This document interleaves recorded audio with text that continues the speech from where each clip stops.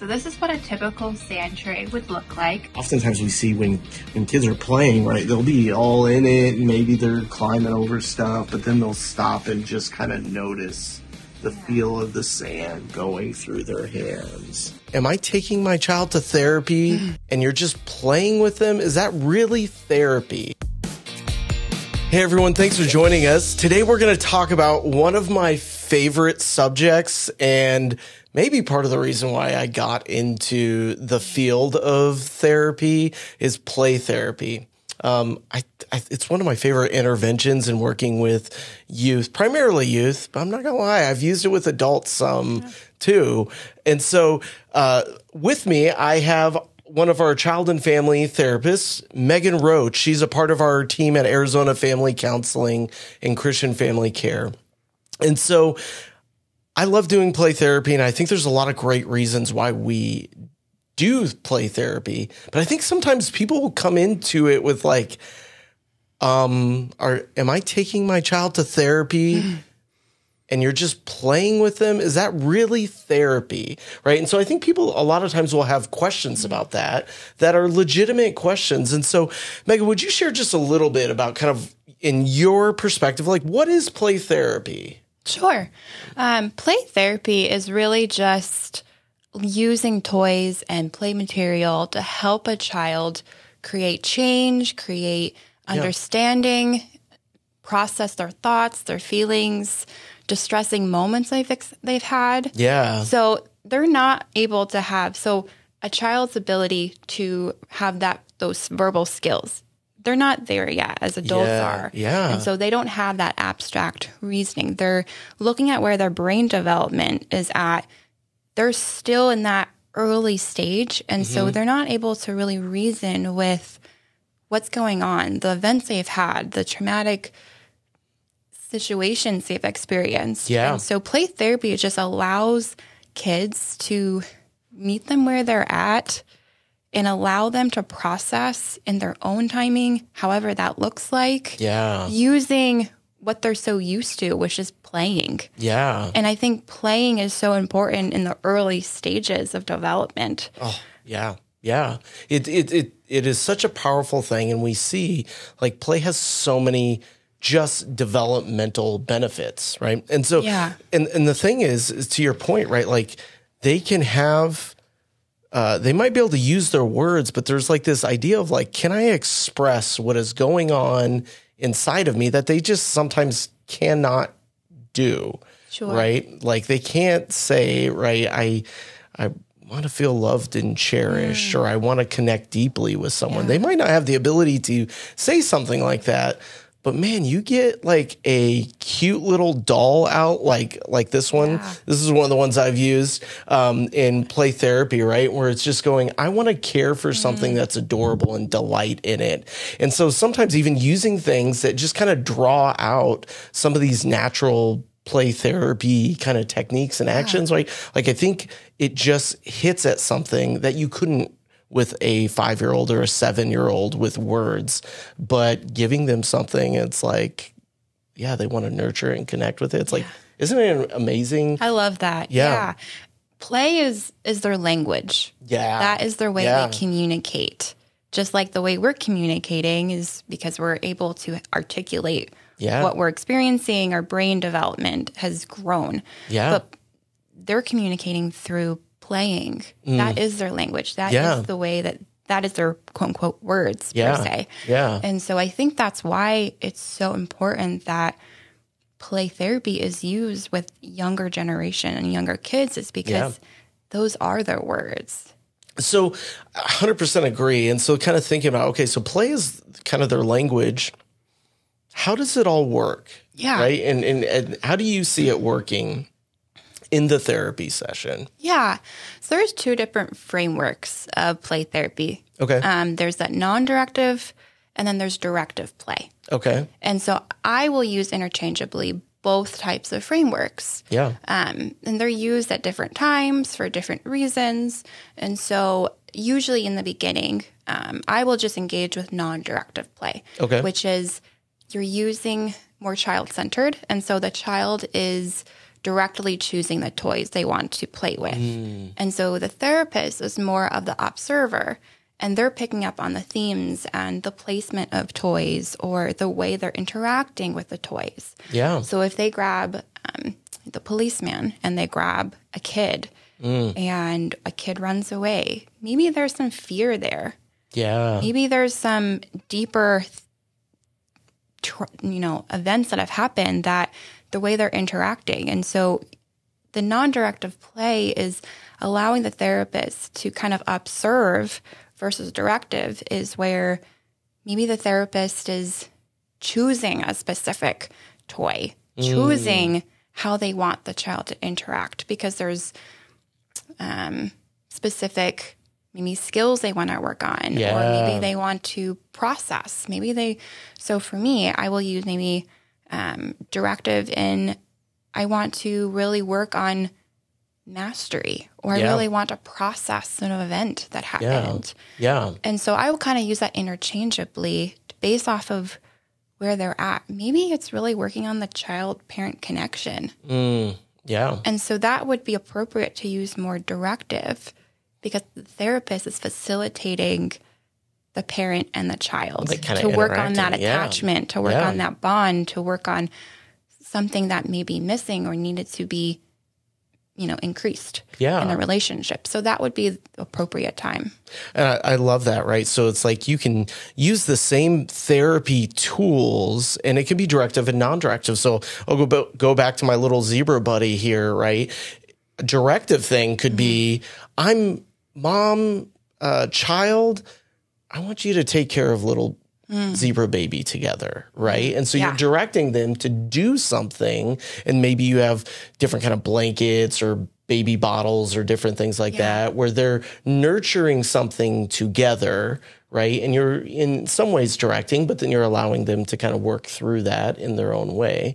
Or it could be, all right, pick a toy, right? And we're gonna play with it, and we're seeing what kind of themes come out of that, right? Like, and so that it's so interesting how you can use toys in different ways to kind of be both directive and non-directive. Yeah. So up on here, I see we have a board, or it looks like a game set, the emotion roller coaster.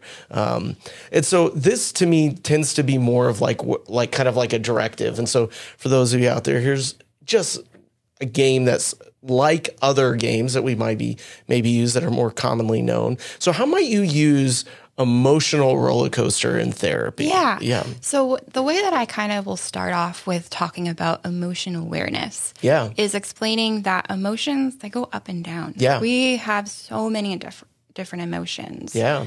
Kind of like a stoplight. We have the green, which is the happy. Yeah. Really excited. Then we have the yellow, which is more of the harder emotions. Yeah. The nervousness. The ones that we kind of get stuck in our tummy that we were like, I don't know what I feel right now. I love that. Yeah. And then we have the red, which is angry. Yeah. Or the bigger emotions that we say.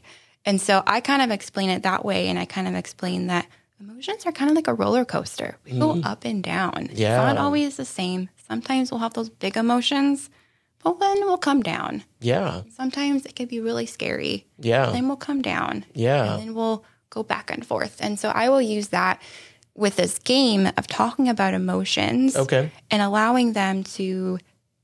So in this game, we kind of have some mindfulness and some coping cards. Yeah. And so the coping cards allows us to kind of understand, how can I cope when I have this big emotion? Maybe I'm at the red light. Yeah. Thinking of a stoplight. Yeah. Maybe I'm having those big emotions.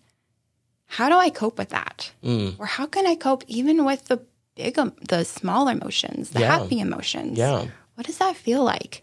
And it uses some somaticness so that we're really becoming more attuned with our body. Okay. So that's like with somatic, kind of more bodily. Bodily. Yep. So where do we feel those emotions? Yeah. Do we feel it in our tummy? Do we feel it? Does it kind of feel like a knot in our throat sometimes? Yeah. Do we notice? How do we know that we get really scared? Do we notice? Does our face turn red? Yeah. Does it feel hot? And so this game will kind of go through that. And then we can practice kind of down regulating. Yeah. Yeah.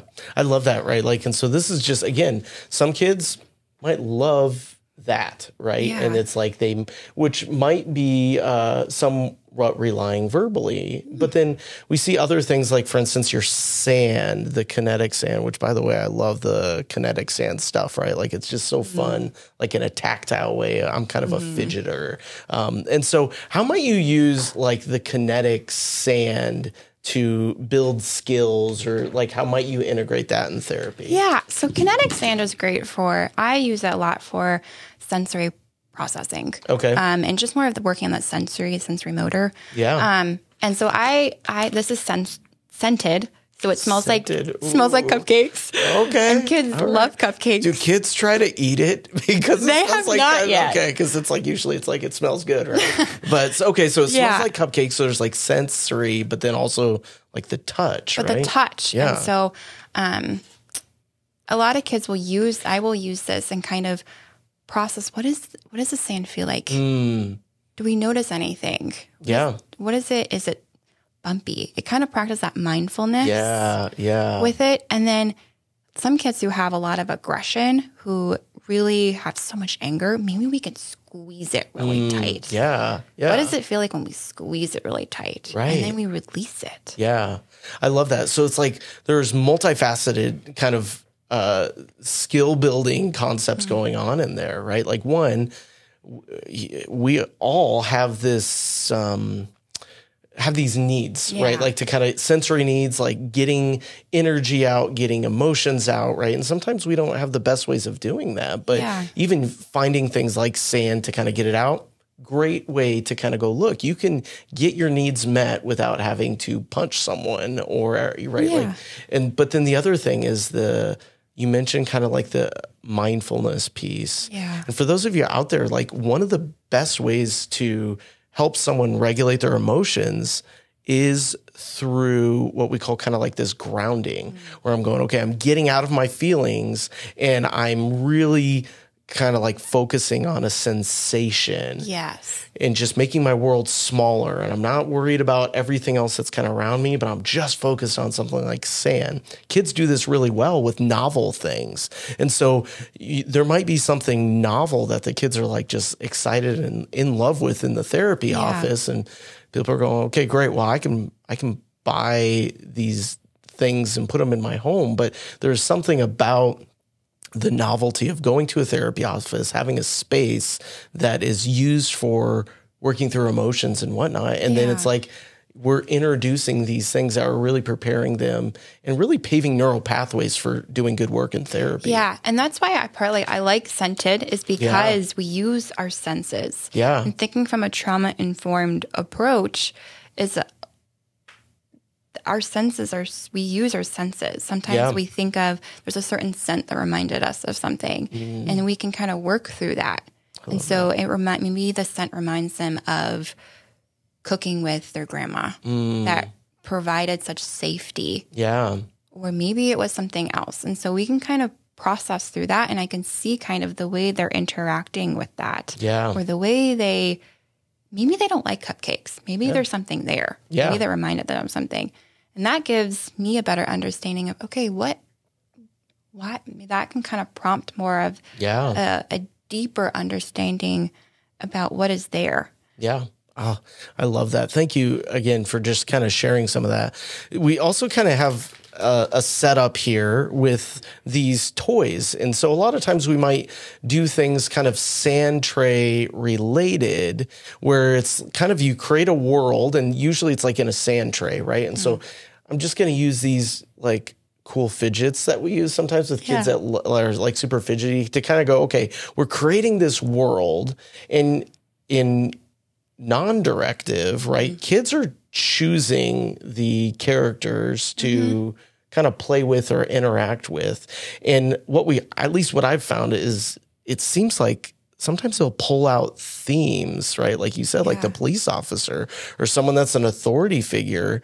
Maybe a child has had kind of some traumatic experience with some type of authority figure, whether it is a police officer or a DCS worker or a parent even that is more and the kind of authority kind of focus, right? Like this might, without giving any words, represent that to the child. And so the child chooses that as someone that is, they're needing to work through something with that, right? Yeah. I found that a lot of times kids, if we're working through something, they'll sometimes bury certain figures. Yes. Oh, yeah. And so that is kind of understanding of maybe they're dissociating and they're kind of trying to bury a memory deeper down. Yeah. Subconsciously, they're not aware of that. But maybe there's figures or multiple figures that they're burying, and maybe it's all over. And you kind of can see what is going through the child's mind and what are they experiencing. And so I love using sand for multiple reasons, for that, but also for more regulating of just that, like you said, that mindfulness of let's practice some self-regulation skills and that grounding. That could be so powerful with kids who haven't had that and they need some kind of regulating skills, so we can work on that. And also building control and allowing them to just have their own autonomy to choose. Because sometimes kids, they don't have that. They had things taken away. They've had things, and this is their ability to choose what they want. To choose, to have that control and to build that. And so that's why I love using non-directive, because it allows kids to really work through wherever they're at, but build that autonomy and that control. That's so good. Yeah. Which we see is so often with kids that have experienced trauma. Very early, they're like, I'm not in control. And they realize this at an age that we normally don't. And so thank you so much for sharing just some of your toys that we have. We'll do a little bit of a show and tell here with this. So this is what a typical sand tray would look like. We have a variety of figurines. We have some little children. We have a police officer or authority figure over here. We have this one. Looks like this one was maybe getting buried, or something happened to this figure. We have a bunch of figurines that are kind of spread out. So maybe we could figure out why they're spread out, or the placement of the figurines. We see the authority figure is really far away from the kids. I wonder why that is. And even even the idea of there's some type of cage or some barrier someone's being kept in versus people being buried. Versus even the placement is representative of relationships. And so oftentimes we see when kids are playing, they'll be all in it and maybe they're climbing over stuff, but then they'll stop and just kind of notice the feel of the sand going through their hands. And then they might come right back and go, okay, so we're removing a cage and resetting up, right? And so this is their world, which they get to create. And you'll see certain themes. They might not say, this is the case manager, or this is a abuser, or this is whatever. They might just go through a theme, and it's not always our job to connect it with a person in there, but letting them work through the themes and us understanding, right? And a lot of times kids are just having fun. I've had so many kids where it's like a kid like this might be a bully at school and he's being mean and he's hitting and going like this, but then a teacher comes up and tells him, no, you're in timeout. And so then they're going to put him in timeout over here, and then the teacher maybe helps, or maybe there's a nice teacher or a parent or a grandparent that's going to comfort them. And so you see these different themes that really is helping them reinforce neural pathways in their brain for attachment, safety, and security, or even things that have gone wrong, and maybe how they would have wished they would have gone. Right? So, or maybe even they see themselves as the big bad person. Instead of they see themselves as, I'm a bad person. I'm a scary one in in here. Yeah. This is how I identify myself. Yeah. And it's so interesting. You'll see themes, right? Where all of a sudden the world will be set up and it will be from an individual's perspective. Like you almost see them kind of identify with one primary main character, right? And so then you start to go, oh, maybe that's you, right? And then people will be uncovered and things will just be smashed or whatever, right? And all of it has such incredible meaning and processing power. Yes. And so such an incredible tool using sand tray. Yeah, that's why I think it's just so great and interchangeably for just regulating and then increasing those neural pathways and processing through really heavy situations they've experienced. For those of you out there that are kind of going, okay, I see my therapist or my child playing with the therapist.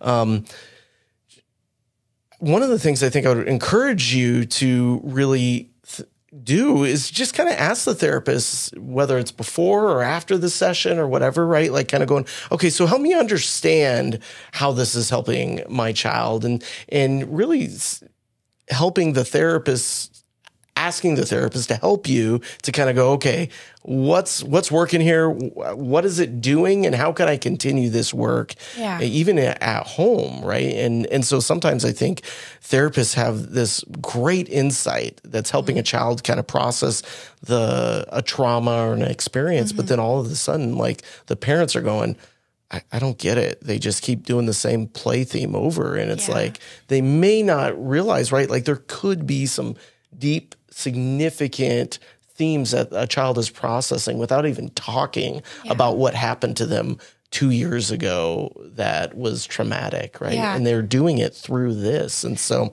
it seems like there is a very effective kind of aspect to play therapy. Yeah, there is. And that kind of goes back to your earlier question of, are we just playing? Yeah. Or what? I see them just doing the same thing over and over again. Yeah.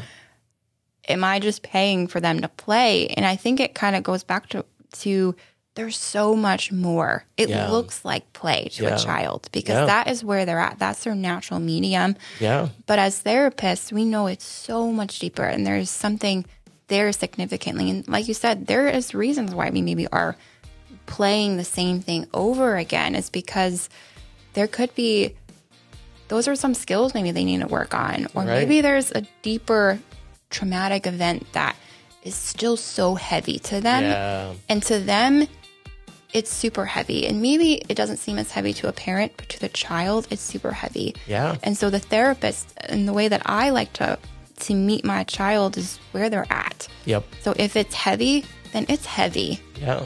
Doesn't matter what it looks like to someone else. If it's heavy to a child and they need to keep working through it, then we're going to keep working through that. Right.